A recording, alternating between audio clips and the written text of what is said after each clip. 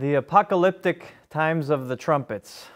Good morning, or good afternoon, or good evening, depending on the time and place you're tuning into this message.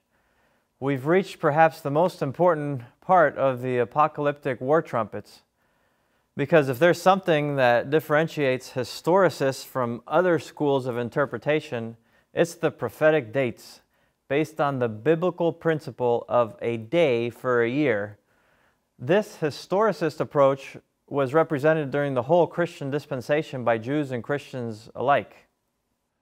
Indeed, those who neglect the prophetic dates tend to fall into interpretive idealism, preterism, or futurism.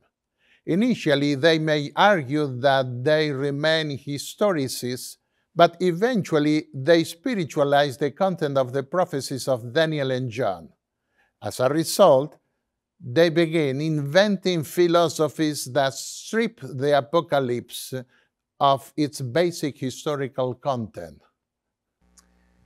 And even if they accept the prophetic fulfillment of apocalyptic dates, rejecting one of those dated prophecies in the case of preterists or idealists, or interpreting it literally instead of the day for a year principle in the case of futurists, the inconsistency ultimately leads to abandoning the historicist approach.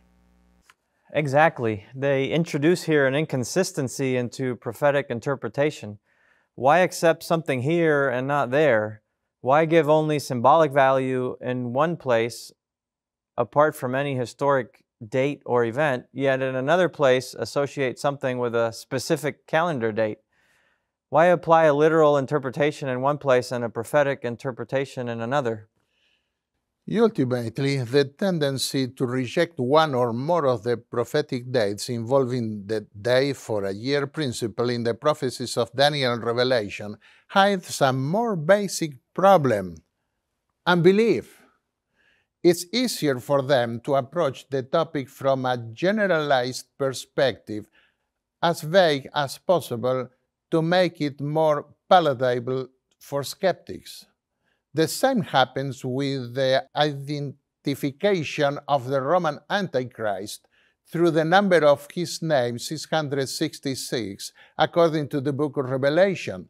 And we see the same with the identification of the woman Babylon and the 7 mountains on which she sits. They try to avoid identifying her by her blasphemous name and her clearly specified residence in the book of Revelation. What are the dated prophecies in the books of Daniel and Revelation? Can they all be explained from the historicist perspective that counts a day as a year? That is the only way they can be interpreted. For example, the prophecy of the 2,300 days in Daniel 8:14 has no acceptable preterist explanation. Attempts have been made to connect it literally to the invasion of the Seleucid king Antiochus Epiphanes in the 2nd century before Christ, but such attempts have failed utterly. None of the dates they have used to fit it into that great history align with the specifications. And since the preterist approach claims that prophecies do not exist but are only predictions made after the events have occurred, some have even said that the biblical writer wrote shortly before the events were fulfilled, providing only an approximate date but without really knowing the precise time. Even the preterist principle of post-eventum, as they call it in Latin for interpreting prophecy, fails in this case, because one has to ask, what's the purpose of the Bible if we take away its transcendent value? From what I see, the prophetic dates of Revelation 9 are in the 5th and 6th trumpets, representing God's judgments against apostate Rome. both Roman Catholic and Orthodoxy. This frames the expansive period of Muslim invasions against a spurious and tyrannical Christianity. On the other hand, in Protestant historicism, the prophecies of Daniel and Revelation concerning the 1260 and the 1290 years are traditionally seen as that period of Roman papal dominance. Correct. There are no dated prophecies related to the martyrdom of pagan Rome, but there are with the martyrdom caused by papal Rome. This may be another reason why the punishments are more severe in the last three war trumpets that turn into woes, more encompassing misfortunes that fall upon apostate Christianity. Because in addition to having more light or knowledge of the Word of God than the ancient pagan Romans, they revealed a greater cruelty towards those who did not submit to their arbitrary dogmas. Some Catholic historians like Will Durant even acknowledge this. Let's read one of his comparisons. Compared with the persecution of heresy in Europe from 1227 to 1492, the persecution of Christians by the Romans in the first 3 centuries after Christ was a mild and humane procedure. Making every allowance required of an historian and permitted to a Christian, we must rank the Inquisition as among the darkest blots on the record of mankind, revealing a ferocity unknown in any beast. W. Durant, The Age of Faith, page 784. Could that be why the Bible depicts the papacy as the beast of Revelation 13?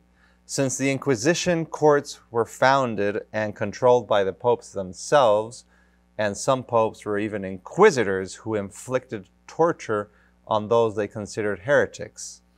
All empires are represented in the books of Daniel and Revelation by wild beasts because they were all cruel.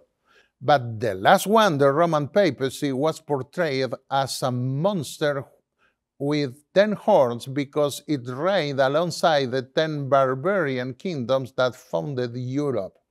And none of them are talked about in the apocalyptic prophecies as much as the one that represented the papacy. They assigned it a specific time period of 1260 and 1290 years, taking into account 2 specific contexts that help frame its historical fulfillment more precisely and comprehensively. So what were those dates from the perspective of their fulfillment? If we delve into the detailed fulfillment of the prophetic days in the books of Daniel and Revelation, we will have to spend many hours on the dates of the apocalyptic trumpets alone. Therefore, let me refer to the book I wrote displayed on the screen, where you will find the most detailed study of all the apocalyptic dates in the Bible, with precise documentation generally confirmed by historians. The Apocalyptic Times of the Sanctuary is the title of that book. Let's content ourselves here with the results of that historical documentation. I have more documentation in other papers that you can find on my webpage. Daniel and John in Revelation speak of a period of 1,260 days, or 42 months, or a time, year, 2 times, 2 years, and half a time, meaning half a year. They represent the time of the supremacy of the medieval Antichrist that would come from the pagan Roman Empire. These 3 ways of expressing the same period of 1,260 years, whether in days, months, or times, must be fulfilled beginning after the fall of the Roman Empire in the West.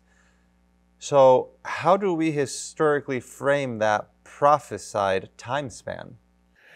Regarding the period of papal supremacy, the dates that have been based on a sliding or variable scale range from the year 533 to 1793, and from 538 to 1798.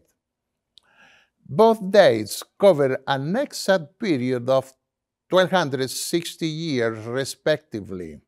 The first date of the year 533 is based on a decree, or rather an edict, as it was called, issued by the Emperor Justinian, declaring that the Bishop of Rome should be considered the head of all churches and address that pope with a blasphemous title, His Holiness. He also committed to affirming the pope's authority throughout the empire. This edict could not be militarily implemented before the year 538. It was then that Justinian's general Belisarius seized control of Rome from the Ostrogoths, who opposed the Bishop of Rome and were ruling the city. The Ostrogoths were defeated, banished, and not permitted to return.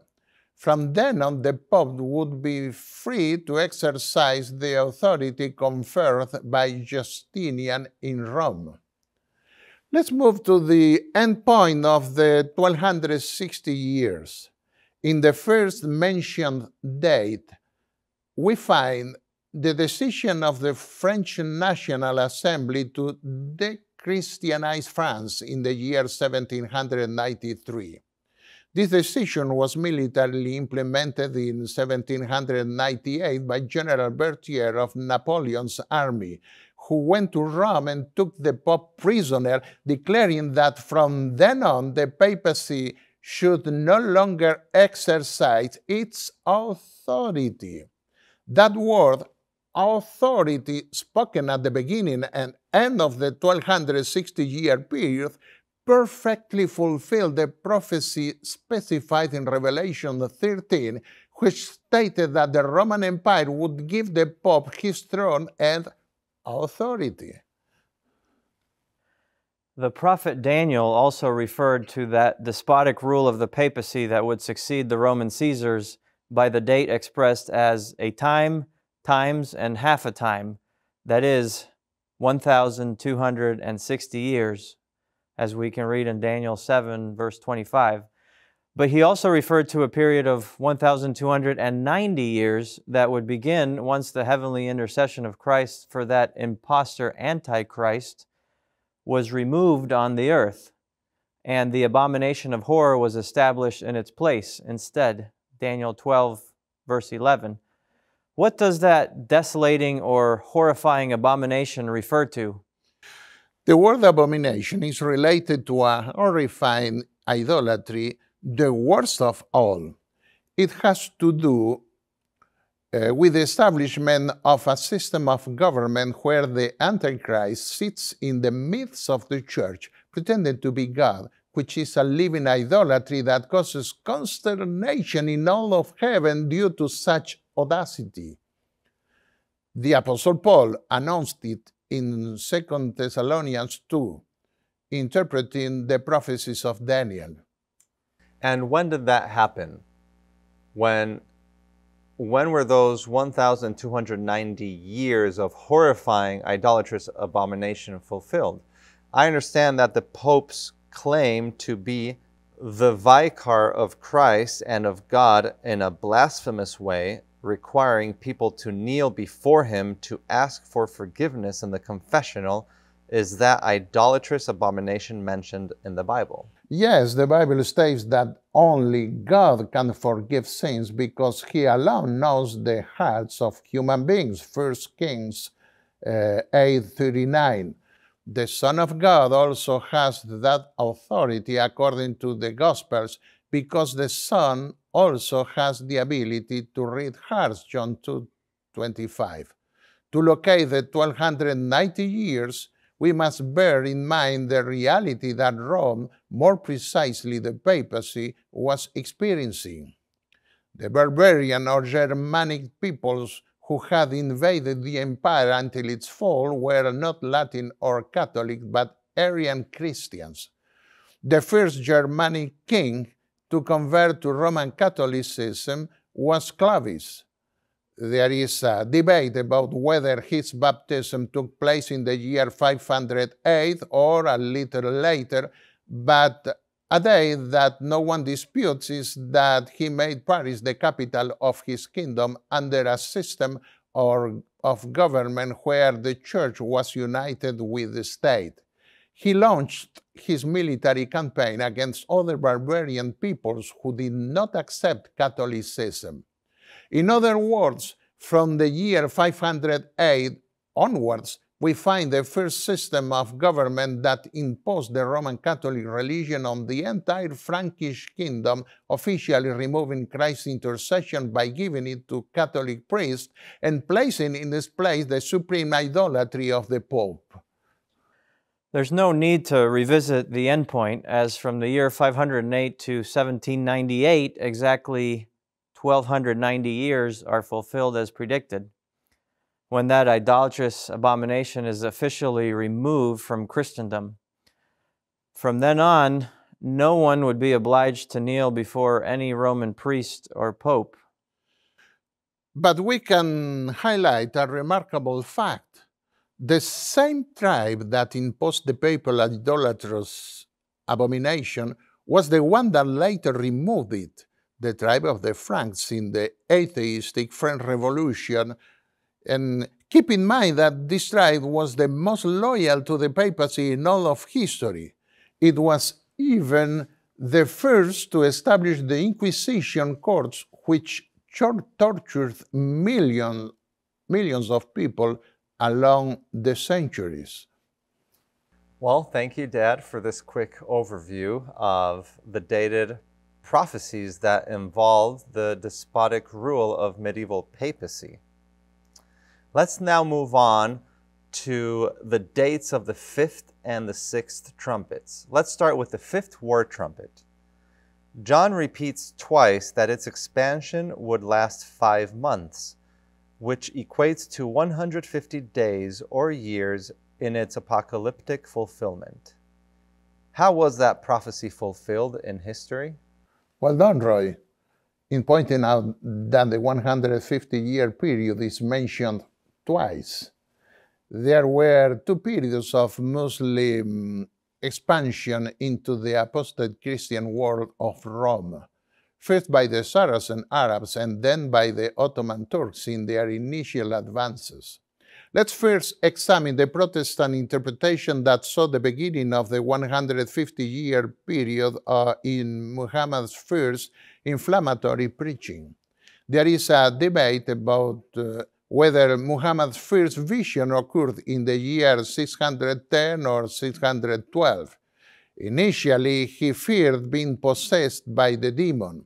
However, one of his wives encouraged him to listen to the revelations he believed he later received from the angel Gabriel, and in the year 612 he was tasked with preaching the visions he had received. If we go forward 150 years from the year 612, we arrive at the year 762, when the foundation stone of Baghdad, the new Muslim capital, was laid. Its founder, Al-Mansur, named it Dar es Salam, House of Peace, and employed about 400 architects, artisans, and workers to build it. The construction of the city was completed 4 years later, surpassing all other cities in the East. The very name of this capital marked a stark contrast with the previous military incentive of Muslim expansion, which was to harm and torment men according to prophecy. Let's hear the testimony of historians.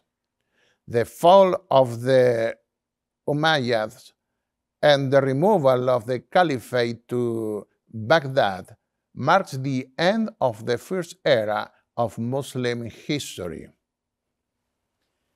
I understand there is also a 150-year period of Muslim expansion from a military perspective, Could you explain how this event unfolded within the specified expansion period? Sure. From a military perspective, we find that Abu Bakr, the first caliph of successor of Muhammad, initiated his first expansive military campaign in the year 632. It was he who, as we saw, admonished his soldiers with the words of the fifth trumpet to guard the vegetation. This Muslim expansion by the Saracens is historically considered the first expansion of Islam. Its expansionist period, characterized by prophecy as harming and tormenting, lasted exactly a century and a half. Historians assert that it was then that, for the first time, Islam became a military and political force throughout Arabia. Under the rule of Abu Bakr, the first advances began. You can read them in some encyclopedias. So what happened 5 prophetic months later, a century and a half later, or 150 literal years later, in the year 782? Harun al-Rashid, the powerful caliph of Baghdad, then a general, reached the gates of the Eastern Roman Empire's capital, Constantinople, and initiated a siege that ended in a peace treaty. Instead of continuing his advance, he chose to halt his expansion on good terms. This treaty marked a shift in the political trend of harming men. Harun al-Rashid's subsequent battles aimed to consolidate his positions.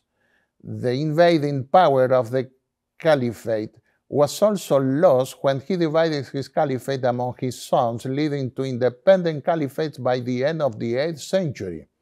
At that time, Charlemagne reigned in France, whom the Romans considered the first of all the conquerors of the Saracens.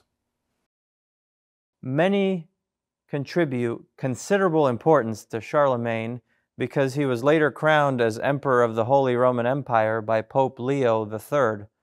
In that ceremony, he was confirmed as the defender of the Catholic religion, although the popes had already been seeking the help of the Frankish kings to face the Lombards and the Muslims invading their domains from the south.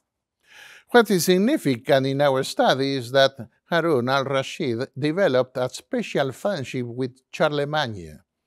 On the other hand, the Eastern Roman Empire, or the Byzantine Empire, as it is also called, headquartered in Constantinople, strengthened its resistance and cleared southern Italy and the Mediterranean of Muslim influence.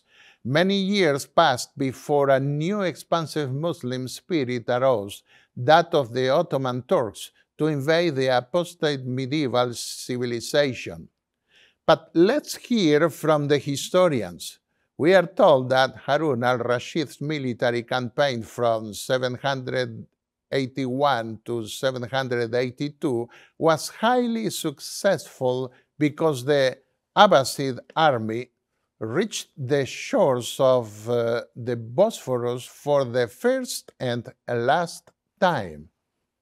The reign of Harun al-Rashid is generally considered the pinnacle of Abbasid power, but it is at this moment that the first signs of decline are seen.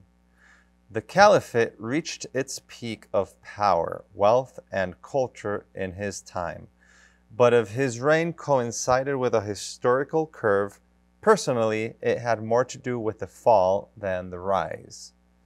So in other words, in the two proposed dates, we see the same period of time, but on a sliding or variable scale, ranging from the year 612 to 762, and from the year 632 to 782, precisely a 150-year period.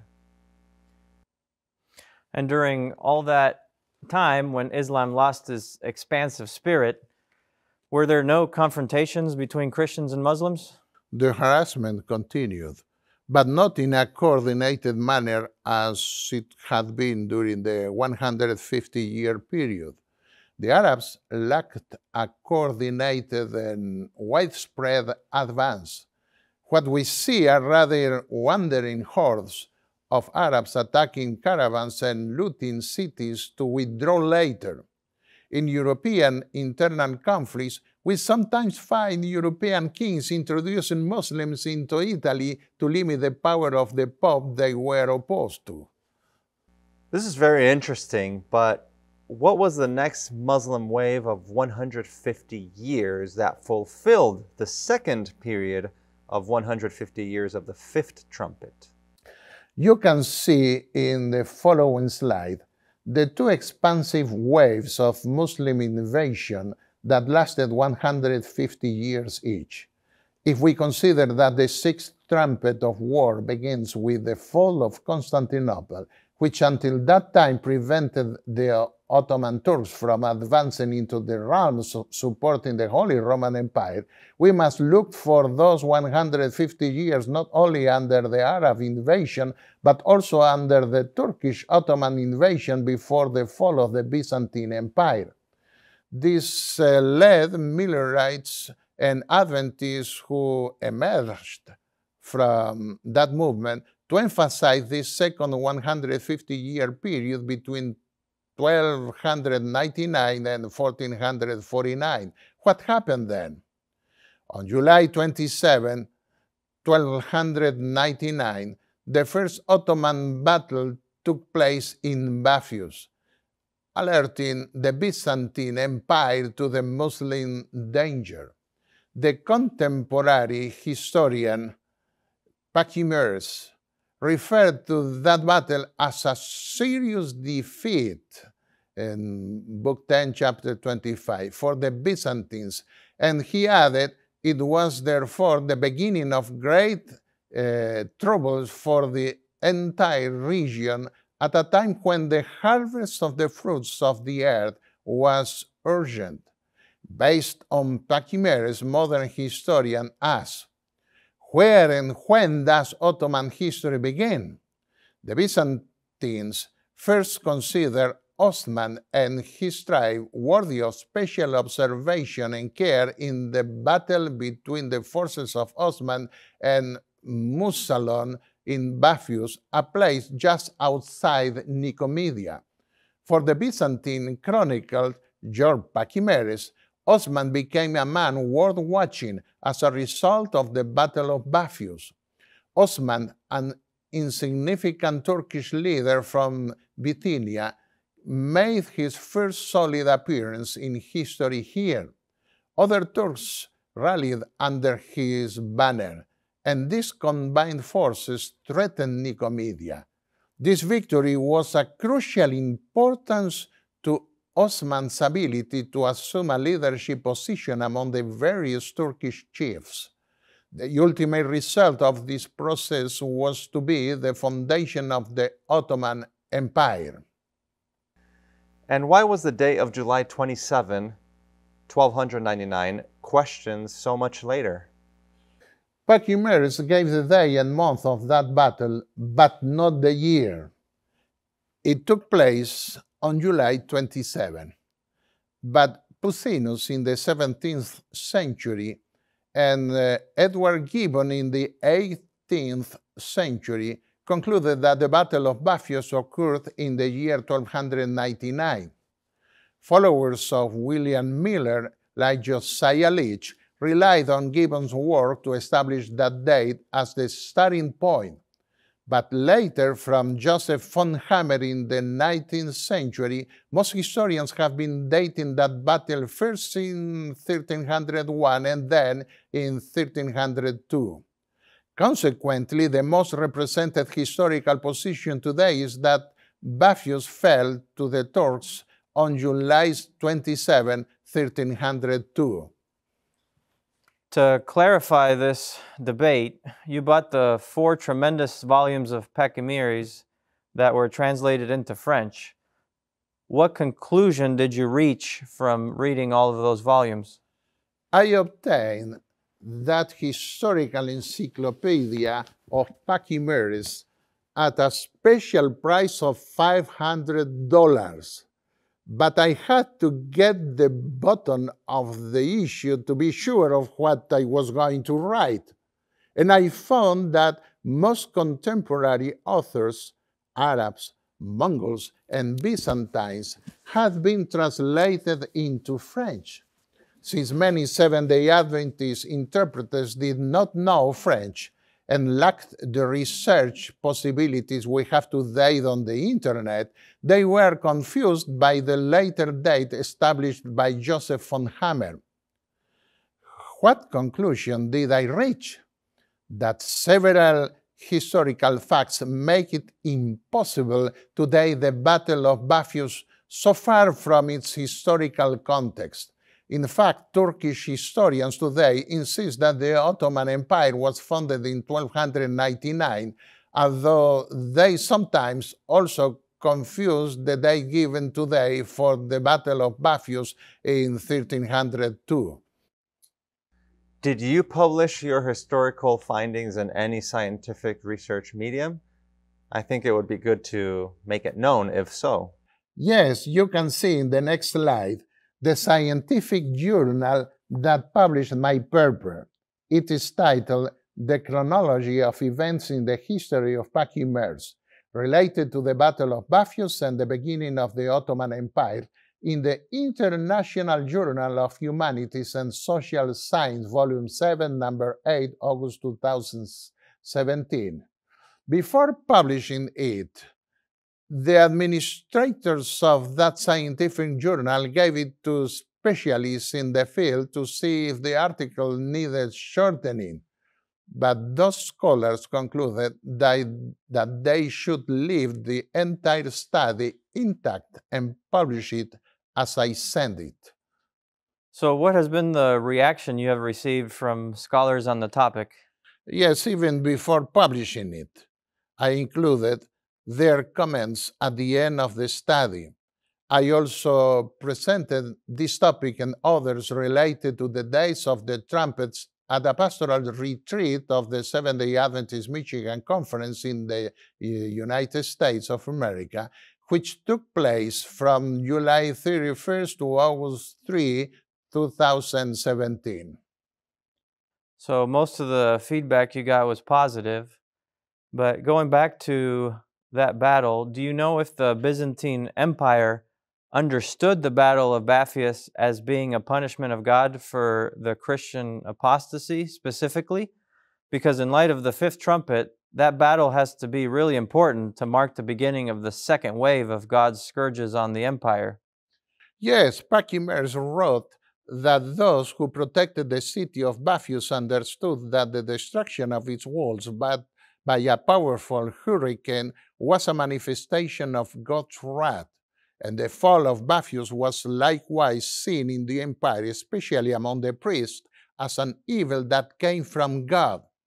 They didn't know, however, that this was true even from an apocalyptic perspective. They were suffering the beginning of the 150 years of the divine scourge anticipated in the fifth trumpet. Could you summarize the basic reasons you found for rejecting von Hammer's proposed date for the Battle of Baphius in 1302? Certainly. There are more reasons that I cannot mention here due to time constraints, but I'll briefly highlight the issues with von Hammer that led him to choose an incorrect date for that crucial early Ottoman battle. He incorrectly identified the Battle of Koyun Hisar with the Battle of Baphius. There are no historical records indicating the date for the Battle of Koyun Hisar, and the description of the two battles do not match according to modern historians. He failed to notice that when describing the Battle of Baphius, Pachymeres went back to the year 1299. This was his style to tell history. Number 3, the hurricane that flooded Baphius in March, destroying its defenses and facilitating its capture, aligns with the year 1299, not the years from 1300 to 1303. Ancient chronicles show that the severe storm described by Pachymeres occurred in the 1299 in the same month of March, referred to by Pachymeres, occasionally happening today as medicanes, that is, Mediterranean hurricanes. Hurricanes, medicanes. The following years were characterized by dry weather. Fourth, drought for 3 years from 1300 to 1302 confirms July 27, 1299 as the only possible date for the Battle of Baphius. Fifth, Turkish history and recent numismatic evidence supports the year 1299. Sixth, a letter from Bishop Athanasius to the emperor in Thessaloniki, urging his immediate return to face the Muslim threat, can only be dated between August and October of 1299, since Pachymeres claimed that the Battle of Baphius triggered fear in the empire as the first manifestation. How is it possible today that battle in 1302? 7. Turkish historians place the date for the beginning of the Ottoman Empire in the year 1299, not in the year 1302. So you just gave us 7 solid reasons why you rejected von Hammer's findings, and undoubtedly there is more historical evidence supporting the date of the Battle of Baphius in 1299. But let's move on from here. What happened 150 years later? There are several additional historical pieces of evidence provided in the study I prepared and published in the International Journal of Humanities and Social Science. However, I believe the 7 points I mentioned are sufficient. As for what happened 150 years later, in 1449, Josiah Leach observed that the last emperor of the Byzantine Empire, Constantine Palaeologus, was crowned after seeking permission from the Turkish Sultan. Such submission exposed that the ultimate authority over the Byzantine Empire was henceforth the Sultan, who 4 years later, in 1453, broke down Constantinople, ultimately ending the Eastern Roman Empire.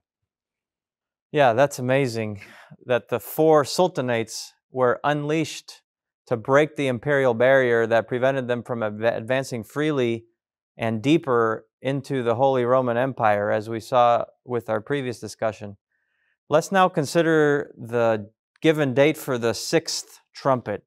I understand that there has been a lot of debate in recent times about interpreting the verses that speak of the judgment period of the 6th trumpet, not only from the biblical perspective, but also the historical one. So it'd be good to start by reading the biblical text. The discussion begins with determining how to translate and understand Revelation 9:15. Protestants understood historically that this verse projects a duration in time. Let us read. And the 4 angels who had been kept ready for this very hour and day and month and year were released to kill 1/3 of men. This can be seen even today in several versions. However, influenced by the Enlightenment and subsequent rise of historical criticism of the Bible, this approach has been discarded by most contemporary interpreters of Revelation. They prefer to give the 6th trumpet a punctual time, that is, one specific date. But, as Dr. Tarsi Lee responds, this text, Revelation 9:15, cannot be used as an argument against the historicist method of interpretation. There is no grammatical rule that can be invoked to deny a time implied in the prophecy of the sixth trumpet. Contrary to what we are led to believe, the historicist interpretation is perfectly defensible exegetically. You may read in the screen the references of the papers of Dr. Lee. And does this discussion of whether the time reference is punctual or extends to a period really matter? Because if we want to see the sixth trumpet as an answer to when, it would be in the specific time of 391 days or years. But if we choose to see the text as an answer to for how long, the interpretation could be expressed as being for 391 days or years. The conclusion may be exactly the same. So does it matter? Exactly. That is the conclusion Dr. Tarsi Lee reached. He also states that if we feel uncomfortable with the way God chose to determine a time span, a formula of day and month and year, it is because we have forgotten that God chose a similar formula as we saw at the beginning of this dialogue for the 1260 days or 42 months, that is, time, times, and half a time.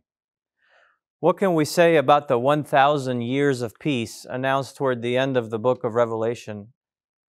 Are they symbolic or literal? I don't care about that, because the millennial peace will take place in the afterlife where the devil will not be able to deceive anyone. The redeemed will be in heaven and the wicked will be dead. There will be a rest for the earth, although under the curse of desolation. But there will be a wonderful life happening during that time in heaven, free forever from Satan's tricks. Jesus had to speak in parables because the people were unable to understand clearly the heavenly realities. And the Apostle Paul said that in this time of eternity, we know and prophesy in part until everything will be complete. Let us read what Jesus and the Apostle Paul said. In John 3:12, we read, I have spoken to you of earthly things, and you do not believe. How then will you believe if I speak of heavenly things? And in 1 Corinthians 13, verses 9 through 12, now we know in part and prophesy in part, but when the perfect comes, the partial will pass away. For presently we see through a glass in obscurity, but then face to face. Presently I know in part, but then I will know fully. The text we just considered mentions not only a day and a month, 30 thematic or prophetic days, and a year, 360 thematic or prophetic days, but also an hour. Should the hour be given a prophetic projection in time as well? On that point, there have been two positions among Protestant historicists after the fall of Constantinople. While some assigned a temporal value to the hour, others interpreted it as a reference to the entire period of the sixth trumpet judgment. The translation would be in the second case. The four angels who had been kept ready for this very hour of judgment were released still, or for a day, a month, and a year. If a day equals a year in apocalyptic interpretation, a prophetic hour for a 24-hour day would be equivalent to 15 literal days, half a month because the year has 12 months. How did Protestant interpreters who did not grant a time frame to the hour interpret this prophecy long before its final fulfillment? They took the year of 1453 with the fall of the capital of the Byzantine Empire as the reference point and counted 391 years later to the year 1844 as their endpoint. They believed that starting from that date, the Turkish Ottoman harassment of Europe would come to an end. And what about those who assigned the value of 15 days to the hour? How did they project the fulfillment in history for 391 years and 15 days? Because that requires a defined starting point as well. The Millerites, who relied on Josiah Leach's calculations, later adopted by the Adventists, agreed that they should combine the time prophecies of the fifth and sixth trumpets to get a sum of 150 years plus 391 years and 15 days, totaling 541 years and 15 days. By starting the two joint dates on July 27, 1299, they arrived at August 11, 1840. Thus, 2 years before the set date's expiration, they predicted that something significant regarding the Ottoman Empire would happen. And what happened on August 11, 1840? Did the Ottoman Empire fall? Did it put an end to the policy of harassing and then killing or destroying with which this Turkish empire had started? Many even expected a possible fall of the Ottoman Empire on that day. But when the appointed date arrived, the newspapers reported the submission of the Turkish Sultan to the higher powers of Europe on that very day. So for the Millerites, the submission of the last Byzantine emperor to the Sultan and then the submission of the Turkish Sultan to European nations became fulfilled prophecies. This impressive fulfillment of the prophecy on the exact day anticipated by Leach 2 years early strengthened the Millerite message, announcing the end of the 2,300 years by 1843 and subsequently with better calculations by October 22, 1844. So do modern historians now put relevance on the date of August 11, 1840, or is that only relevant for historicist Adventists? Yes, even today, historians recognize the significance of that date. To ensure my research was thorough, I went to the public library in Atlanta, Georgia, and spent hours in the historical section related to that period. It's worth mentioning that a little miracle occurred. To enter, I needed an access card, which I didn't have. 1 or 2 days later, we were moving to North Carolina, and at the moment when I arrived at the library, the power went out. The person in charge of controlling entry stepped away for a moment, and not knowing the procedure, I was able to enter. But where could I find the information I needed? They told me at the counter to check the catalogs. But I wanted to work directly with the books in hand, and quickly. I was informed that this section was on the 6th floor, but only professionals in the field with special permission could access it. I found the stairs, and I climbed all 6 floors. There I spent hours enthralled by the most recent information I could find. I even discovered a recently published English-language Turkish historical encyclopedia, in English, encyclopedia, with fabulous information for me. Did the power come back on afterward, or did they give you trouble when leaving? Yes, there was the guard controlling the entrance and exit. He asked me for my card, but I told him I didn't have one. He asked me how I entered the library. I said there was no one at the entrance and I didn't know I needed an access card.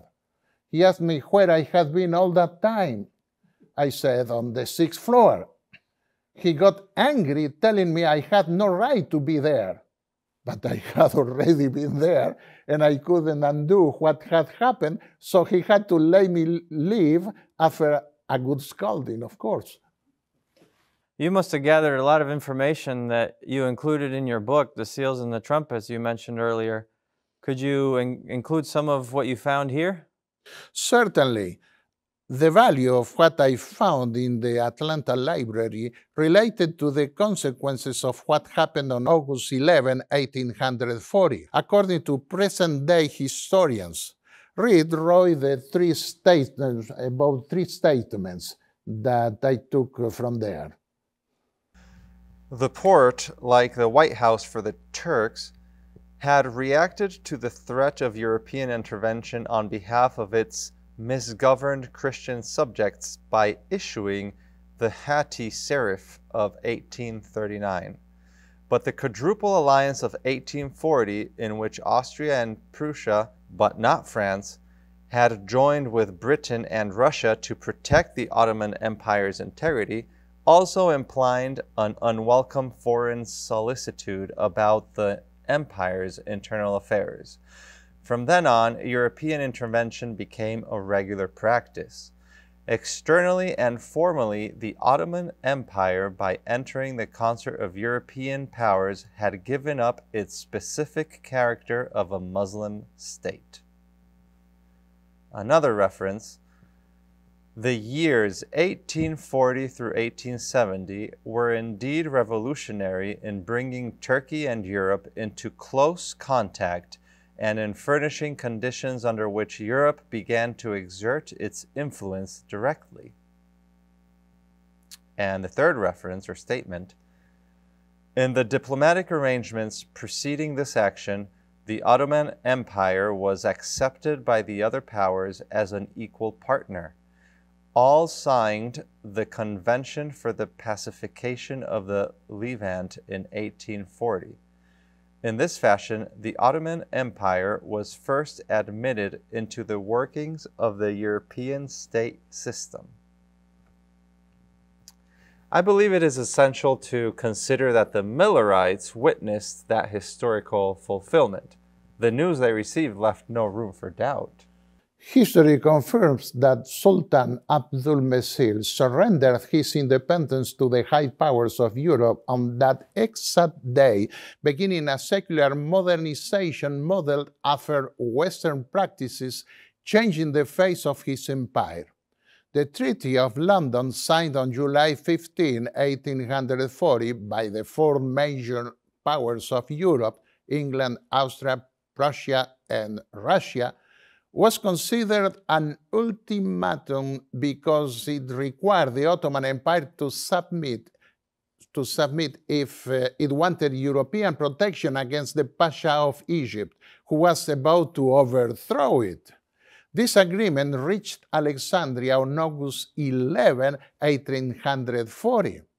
The Sublime Porte in Constantinople immediately supported the European ultimatum, but there was resistance from the Pasha of Egypt. The London Morning Chronicle on September 5, 1840 reported the arrival of the envoy Rifat Bey and Mr. Allison on the steamship Bayer Tahir from Constantinople on the 11th with the ultimatum of the four powers produced a great sensation here.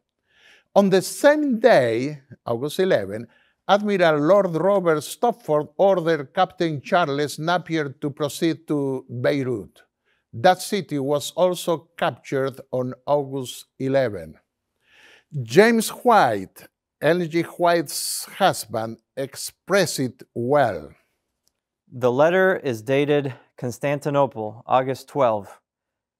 Yesterday, August 11, the Sultan, in his own capital, requested the ambassadors of our nations to know the measures to be taken regarding a circumstance that vitally affected his empire. And he was told only that provision had been made, but he could not know what it was, and he need not be alarmed about any contingency that might arise afterward, From that time on, they, not he, would handle it. Where was the Sultan's independence on that day? It was gone. Who had the supremacy of the Ottoman Empire in their hands? The great powers. Therefore, according to the previous calculation, Ottoman supremacy passed on August 11th into the hands of the great Christian powers of Europe. And what did Ellen G. White herself say about the fulfillment of that prophecy? Did she also endorse it? Some say that she did not confirm the fulfillment of the prophetic date reaching 1840, but rather referred to what the Millerites believed at that time. That is not true. In the same chapter 19 of the book The Great Controversy, she refers to the falling of the stars, meteors, on November 13, 1833, and the cleansing of the sanctuary, the beginning of the cleansing of the sanctuary on October 22, 1844, according to the prophecy of Daniel. With what authority could we affirm then that on those other two foundational dates for the Adventist prophetic faith, she only referred to what the Millerites believed and not to the fulfillment of biblical prophecy? Let's read what Ellen G. White wrote. In 1840, another remarkable fulfillment of prophecy excited widespread interest.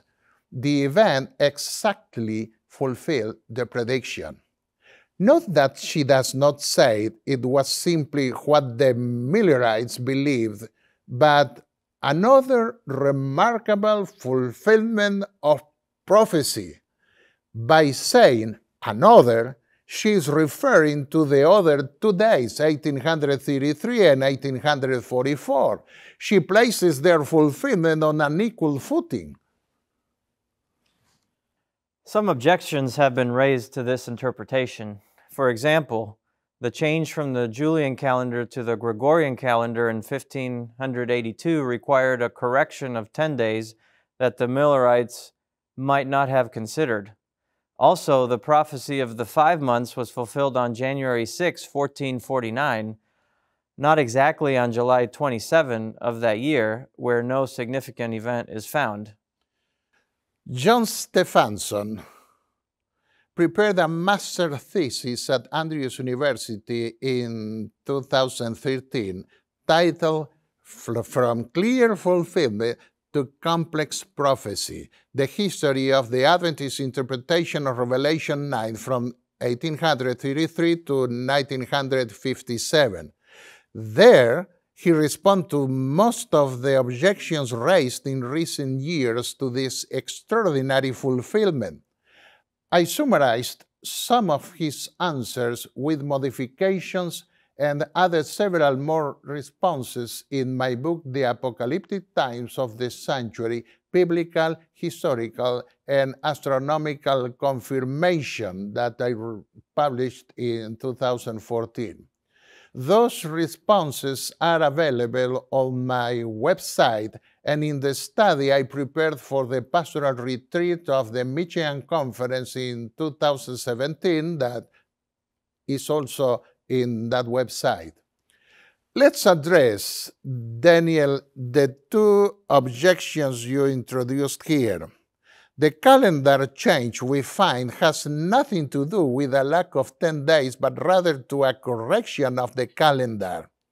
Other cultures have systems that also require regular yearly corrections.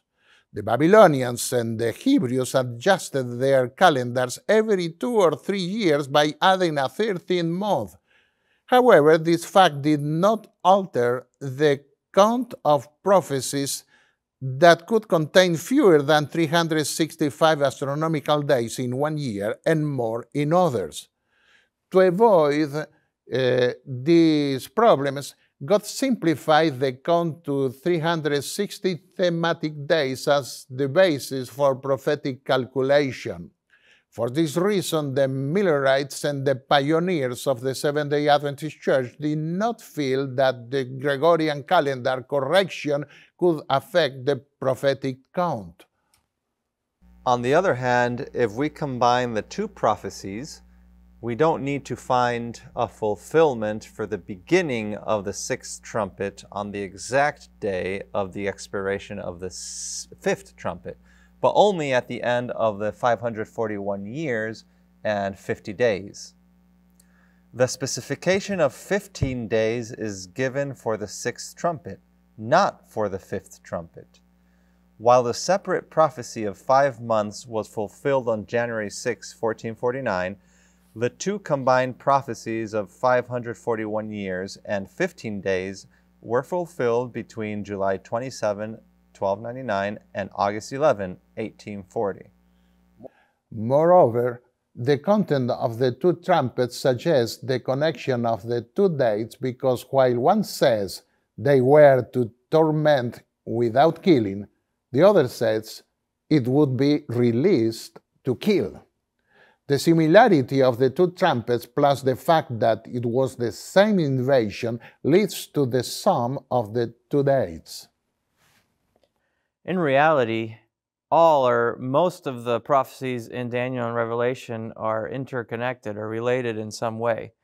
Let's look at the following picture. The 1260 and 1290 years are linked by the point of fulfillment, that is, by the year 1798. Even if we apply the principle of a sliding or variable scale to the sixth trumpet, as seen in other prophetic dates. So I think of the Protestant interpretation that considered the hour as referring to the entire period of judgment of the sixth trumpet, seeing its fulfillment between the fall of Constantinople in 1453 and its fulfillment in 1844. October 22, 1844 was the arrival point of the 2300-day year prophecy of Daniel 8:14, as well as the arrival point of the 1335-day year prophecy of Daniel 12:12. And what about the Protestant interpretation that started the prophecy of the sixth trumpet on May 29, 1453, when Constantinople fell into the hands of the Turks? Was there any significant event regarding the Ottoman Empire 391 years later in 1844? Because this is also the terminal point of the 1335 and the 2300 years. Yes, a considerable number of Protestants predicted the dated fulfillment of the sixth trumpet. You can see it in the following slide. They believed that the arrival point corresponded to the year 1844.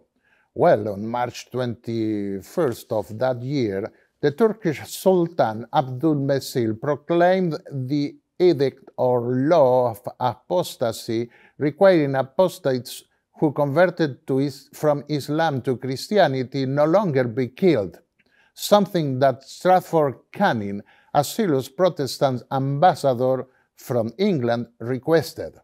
This implied freedom of conscience to change a religion which, according to the Sultan, was not even practiced in the West, as the sixth trumpet released the Ottoman Turks literally to kill. With this decree, these same Turks pledged not to kill anymore. This was the edict. The Sublime Porte engages to take effectual measures to prevent henceforward the execution and putting to death of the Christian who is an apostate from Islam. Henceforward neither shall Christianity be insulted in my dominions, nor shall Christians be in any way persecuted for their religion. So after being subjected to European governments in 1840, did Muslims try to fulfill the dream of the Quran to impose themselves as an empire over the whole world? No. Since the establishment of the United Nations, they have always been subject to the discretion of that organization. What we see today are outbursts of fury from the most radical Muslims for not being able to free themselves from subjection to international law. Osama bin Laden pathetically expressed it with the following words, as I read it in Clarín, an Argentinian newspaper at that time. We have suffered and continue to suffer because of the United Nations. Those who claim to be Arab leaders and whose countries are members of the United Nations are infidels who betrayed the Quran and the tradition of the Prophet Muhammad because they decided to surrender to international law instead of surrendering to the Quran. So to attempt to organize a third widespread invasive wave against the rest of the world by Mahmoud Ahmadinejad, Saddam Hussein, and the new Islamic State known as ISIS failed. It is evident that these people did not know that their time had already expired. In the next dialogue, we will talk more about current attempts at global dominance when considering the seventh trumpet. Let's now look at the following picture to appreciate the coherence of the historical interpretation offered by Protestants and Millerites, and the remarkable parallelism we can see on a sliding scale of prophecy. In 1448, the last emperor of Constantinople requested authorization from the Turkish Sultan to be crowned, and in January 1449, his coronation took place under that authorization. In 1839, the Turks prepared a Tanzimat, or Western-style constitution, to please Europe. And on August 11, 1840, the Turks accepted European conditions to be protected from Egyptian invasion. On May 29, 1453, the Eastern Roman Empire fell to never rise again. And on March 21, 1844, the Turkish Sultan proclaimed the apostasy edict, by which he committed not to persecute or kill Christians who apostatized from Islam. Well, unfortunately, time has gone, but I did want to read two other confirmations by modern historians before we finish today. The Golkane Edict and the reforms marked the start of the legal emancipation of the non-Muslim communities of the empire. The Tanzimat Charter is a turning point in the Ottoman modernization. The premises of the charter are really new and important. Wow, how incredible. We're in the midst of the seventh trumpet now, no doubt. And the seventh trumpet doesn't have a defined time period because Christ told his followers that no one knows the day nor the hour except his Father in heaven. So to wrap up today, I'd like us to think about the words of Jehoshaphat that he uttered when he saw the fulfillment of the divine promise that destroyed all of his enemies, and also by what we were told by the spirit of prophecy. And I'll read. Believe in the Lord your God, and you shall be established. Believe his prophets, and you shall prosper. 2 Chronicles 20, verse 20. In reviewing our past history, having traveled over every step of advance to our present standing, Ellen White writes, I can say, praise God. As I see what the Lord has wrought, I am filled with astonishment and with confidence in Christ as leader. We have nothing to fear for the future except as we shall forget the way the Lord has led us and his teaching in our past history. Counsels to the Church, page 359. So be it. Amen.